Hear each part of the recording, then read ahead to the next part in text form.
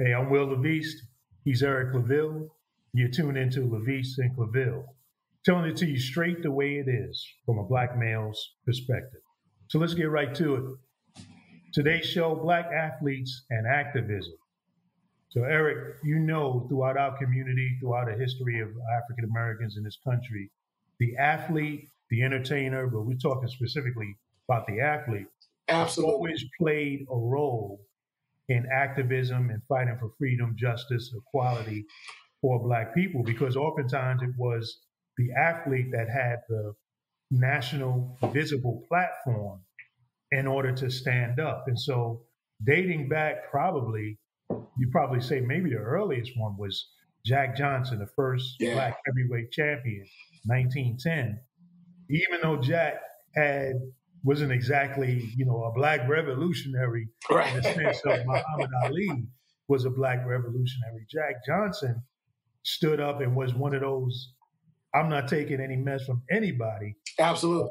He's most known, you hear from him talking about how he loved to frequent himself with white women and flaunt it. But to understand that in that time, 1910, the way Black men and women were just getting lynched, there was religious segregation. Yeah. Folks was treated as if there was absolutely no rights at all from every institution within our country, all in the day and age. So for him to be flamboyant in that way was a political statement in and of itself. He's like, I'm the baddest man on this planet, and I'm a Black man, and I'm going to let you know that. So we have a heritage of athletes being activists in their way, and it seems like over the years, as we celebrate Black History Month, we find ourselves right now again very much in an activist moment, and our athletes are playing a key role in that too. Again, well, you're absolutely right when it comes to the former heavyweight champion, the great Johnson. But when you talk about that time period, I think you got to go back a little bit further. The first really super world athlete, Major Taylor, in cycling. Now, I know cycling isn't exciting. Cycling is, you're going around in circles on a bike. But at that time period, those were the fastest men and the most exciting sport at that time around the world. So when you talk about 1890, around that time period, Major Taylor going around the world, being a representative of African Americans and Black people in America and showing excellence, that's a piece of African American history that we don't see with activism, as we look at quiet activism, and nobody would actually team with him to ride. But then you get into Jack Johnson. Well, even before that, if you want to throw in the Black jockeys that came before him, I mean, the Churchill Downs, the Kentucky Derby. When you go there now, you don't see any Black jockeys. But in those beginning times in the 1800s, the slave masters had their slaves taking care of the horses and riding their horses. But go ahead, go forward as you were talking. Hey, look, you're exactly right, because the most skilled riders were African-American slaves at that time. Right. As a matter of fact, the first 12 winners of the Kentucky Derby were Black jockeys and the trainers. As a matter of fact, my father has an uncle who's passed away, but he used to train horses and break horses.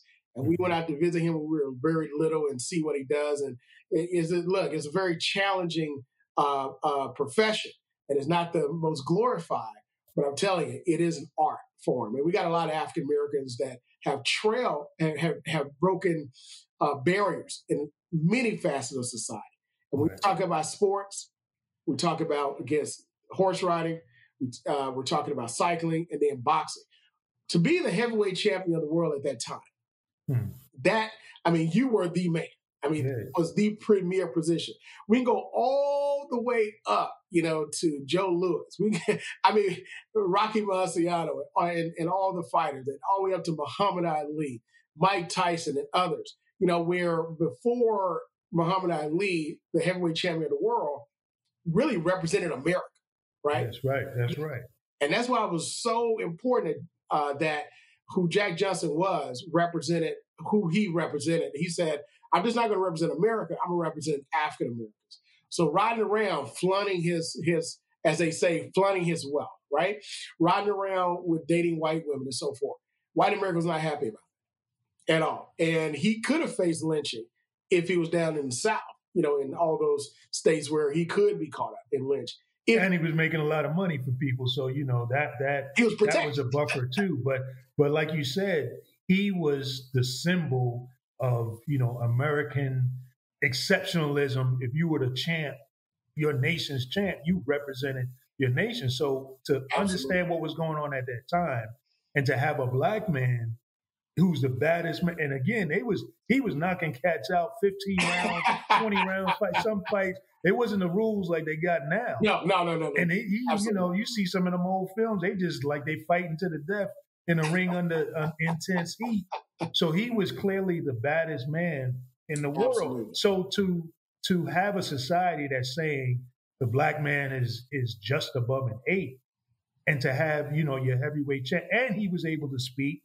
He was well spoken, and he was superior athlete, was a death blow in many ways to the lie of white supremacy, which was prevalent in America as it is today. And then let's look at Jesse Owens. So let's fast forward about 20 years after Jack Johnson. Right. You got Jesse Owens at The Ohio State University, who is basically facing pressures there now, being, again, the superior athlete in the world. They're saying, hey, we want to go, you run against Germany and Nazi Germany. And he's seeing the conflict there.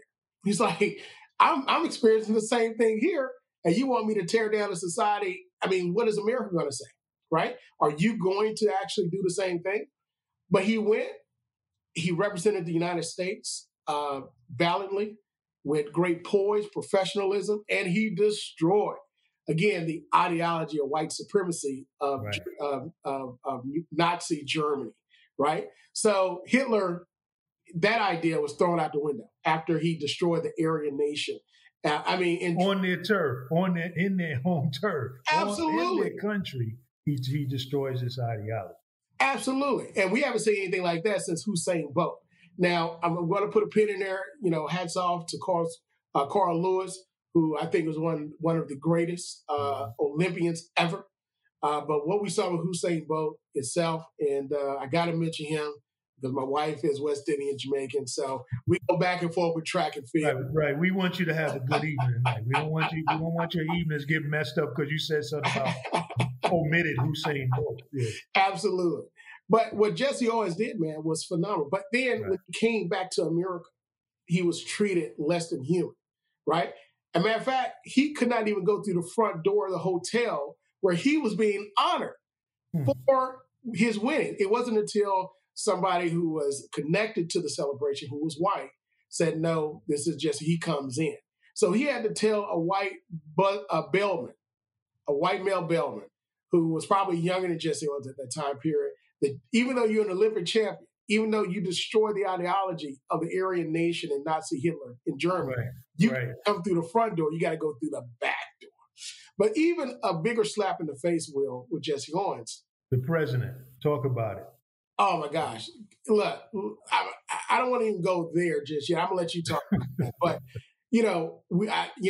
my focus is on education and economics, community, education, economics, right? And after doing something like that, you would think if he was white, man, look, there'll be statues in every town of something like that, right? He'll probably be on Mount Rushmore. But he was relegated to racing horses. See the great Jesse Owens. Pay a quarter, pay $1 to race a horse, right? But still, he represented himself with dignity, an African-American community with professionalism and great poise. So let's move forward. Talk about Muhammad Ali in that time period. Look at what he did. And you have a different perspective on Muhammad Ali and what he represented during that time. And of course, in your coverage in media and journalism. But Muhammad Ali said, listen, I'm not going to be, and he really could have been like a Jesse Owens, right? Yeah. But he said, I see something more and something greater that I got to represent. He said, my people. So you see athletes that are now just like in the vein of Muhammad Ali, that are speaking out against social unrest. And I think the beauty of Muhammad Ali comes with, in a lot of ways, understanding and seeing what happened to the brother before you. So I mentioned, we were talking about Jesse Owens. So when he comes home after that great victory, our president, Franklin Delano Roosevelt, FDR, didn't even invite him and other Black athletes to the White House. I mean, Absolutely. You would think we're in the throes of World War II. We're fighting this ideology. We're still fighting it with segregated troops, okay? But it reveals the fight, the internal fight that's still going on in America that we see still revealed today. So he has this great victory on behalf representing the country like a good citizen, and then comes home and he's not even invited to the White House. It wasn't until I believe 2016, or no, actually 76. Actually 76 when he was finally recognized with the Medal of Freedom at the White 76.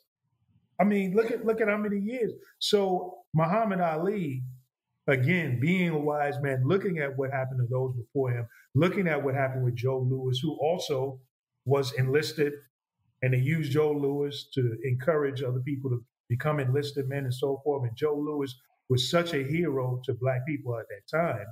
Black folk, I'm sure your parents tell you about how folks was huddled around the radio, listening to Joe Louis fight, and when he would win, how impactful that was for the community. So now you fast forward to Muhammad Ali, who has seen all of this and said, wait a minute, I see how you, America, you misuse, how you essentially exploit us and then don't even treat us as the citizens that we deserve to be.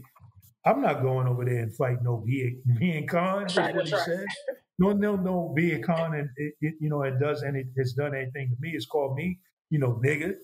So he had that benefit, and that's one of the things that I see that is beautiful in some of our athletes now. Like you see Kaepernick and others, seeing what has gone on before them and understanding their role in the heritage in this line of athletes who have the platform and should do something with that platform. But I got to ask you, what happened to your boy Michael Jordan? Here's the most celebrated athlete of our, of the century, and probably the most celebrated athlete in American history, African American. What do you see happen to him? I know what I think. I know my thoughts. Yeah. What do you see happen to him? Because he's actually an outlier when it comes to understanding that heritage that we just talked about, going back to Jack Johnson and even further back. He's actually an outlier. So how do you have the most celebrated athlete in terms of excellence be an outlier when it comes to the heritage of the Black athlete being an activist for the people as well? Yeah. So you mentioned a very touchy subject for those who defend the Jordan legacy and also Michael Jordan himself, if you take a look at the series. Right. I grew up in the Jordan era, and again, some of the most amazing, not just basketball, but business acumen that you ever saw from an African-American athlete. And he's the first really to take this brand and trust people and spread it, right? But he was also in a time period where there was some unrest in Black communities. There were a lot of things still trying to as a society, transition from African-American professionals into politics, into the corporate boardroom, that he could have been more outspoken about, right? Even when his mother asked him to support a candidate in their home state, he shied away from it and really didn't speak up for that candidate.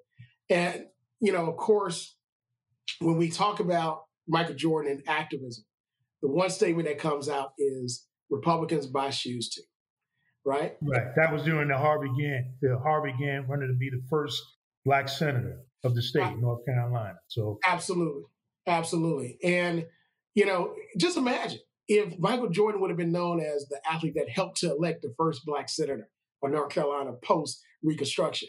Think about how his legacy could have changed, right? Or been padded even more, right? But because Republicans buy shoes too, that has been something that stuck to him like glue. And still, if you watch that series, I mean, he's You're talking about The Last Dance. You're talking about the documentary about the Bulls, their runs for the championships, and very revealing behind the scenes footage and things, but also very much choreographed. But go ahead. But one thing that was very hard in that segment, of course, Michael Jordan, he's coordinating the series itself, speaking his point, and his point is eventually going to become the historical point after so many years. But when it comes to that point, I saw him squirming in his seat. I saw him searching for words. I saw him in his eyes saying to himself, for me, this is what I saw. I know I messed that part up and I've done more, but it was so hard being Michael Jordan. Could you be in my shoes? And I think that's a point that all of us have to take. But if you look at athletes today, right? It's so hard being LeBron James, a kid who was hyped up in high school. Right. I remember seeing him. I saw him in high school, in Chicago in an all-star game in high school. I mean, he was, as it said on Sports Illustrated, the chosen one. And to be a kid and have to deal with that at so early. At 14 years old, 15 years old. And this is pre-social media. And everybody in the country knew who LeBron James was, right? From this place in Cleveland. Ohio, not Cincinnati, Ohio, not Cleveland, Ohio, not Columbus, but Akron, right? An afterthought of the state for the most part when it comes to those three major cities. But this guy here now turns and says, you know what? I'm going to use my voice to speak up for people who can't speak for themselves, because he had a connection to people suffering in that way. He saw that, he knew that, and he had been through some things in his life. So he used that to speak up. And that's one area that Michael Jordan cannot hold a candlestick to LeBron James in. And that's one area where I think LeBron James embodies the Major Taylors, the jockeys of the Derby races. He embodies the Jack Johnson, the spirit of Jack Johnson. He embodies the spirit of Jesse Owens, fellow Ohioan. He embodies the spirit of Jackie Robinson. He embodies the spirit of Muhammad Ali. He embodies the spirit of John Carlos and Tommy Smith, raising the fence. He embodies all of those athletes. Paul Robeson. Oh my gosh! You forget Paul Robeson was an athlete. That's right. I mean, he was so talented. He was so talented, such a blessed human being, that he was a great talent, great actor, absolutely, great singer. And that's the thing about it, is that part of this heritage is that when you're confronted with that moment, all of these athletes, because of their platform, they end up facing a watershed moment where they have to stand and deliver. And absolutely. So even though that Michael Jordan is correct, it had to have been very difficult to be Michael Jordan. But guess what? It had to be very difficult. We just talked about Jack Johnson. At a time where folks was being lynched, it had to be very difficult. It had to be very difficult to be Jesse Owens. It had to be very difficult to be Jackie Robinson, Paul Robeson, all of the people that you mentioned. So part of this greatness is just like how it's very difficult to stand on that foul line and sink those game-winning shots. It's very difficult. Part of what makes you great is your ability to stand and deliver in that watershed moment. And as you pointed out on the series, I think he recognized, I fumbled the ball. I dropped the rebound. And yes, during that time, in the 80s, if you could recall the 80s, this was the time of the big contracts. We see all these big contracts and these big branding of athletes, and we're used to it. We're used to it. Right, we're used to it. But in that moment, Jordan was like the next test case. If Dr. J, who also was revolutionary with his fro and all of that, afro, making a statement, he was being marketed. But it was Jordan who was that first Black athlete outside of OJ who was really being nationally and he became this international icon. So yes, in that context, that was something new that he had an additional pressure to deal with. And I can definitely, and again, and then also being that it was supposed to be, we're thinking it's a post-racial America, that we're moving into, and so forth. So yes, it was very difficult, and no man could really stand in another man's shoes. But if you measure it by other athletes who had to stand and deliver, you talked about John Carlos and Tommy Smith. Tommy Smith. In that moment, that is what the greatness of the activism is about. In that moment, when I have to stand, when I have to deliver, how do I stand? How do I deliver? And unfortunately, like you said, that will always be, something that, as you talked about LeBron, he absolutely eclipsed Michael Jordan in, because LeBron understands at a young age that he had a greater role and he was part of this greater heritage. And at the height of his influence. Mm-hmm. Now, I've read the statement that Michael Jordan wrote as it relates to what was happening at protests. He gave $1 million to the effort in Charlotte during the protests. But that's good, but the influence that you have, all of us have a shelf life, right? All of us have a degree of relevance. At some point, we're here in our relevance, and we start to decline, right? To the point where if you don't play your cards right, you become irrelevant. We never want to get to that point, but it happens so many times. And I'm not saying that Michael Jordan is irrelevant, but as it relates to that issue of social activism, unless he does something spectacular, he is. But now we're, now we're looking at a point where I want to go back in history, what Jackie Robinson did. Hats off to the late great now, Chadwick Boseman, who played that part and brought that to life, and so much that he did, to help bring our giants to life before, God took him away from us. But, Jackie Robinson, man, he was the first, and he had to represent in a certain way. That's and he had to hold in, his anger and frustration of being called, negative words and not being even liked in his own clubhouse. Until he started to become loved and embraced by the baseball community. Right. And we look at Hank Aaron, who now, baseball now is being, we have the Negro League players come into the league, but now you have somebody like him who, again, had to embrace the weight of the entire race and also the America sport and overcome that. Receiving death threats while he's chasing the home run title. It's hard enough to chase the title just being in between the lines on the field, but having to do it under the pressure of death threats. So when you look at, again, each of these athletes, like you said, another great athlete, Curt Flood, that we don't often hear about. Yeah. He took a stand regarding free agency, regarding the right of the athlete to be able to take their talents and go anywhere. So now we see free agency, we see all this money that's being made. Curt Flood really didn't get to reap those benefits of what he sacrificed, but he stood his ground in that moment. And then now we got Kaepernick, who basically lost his profession.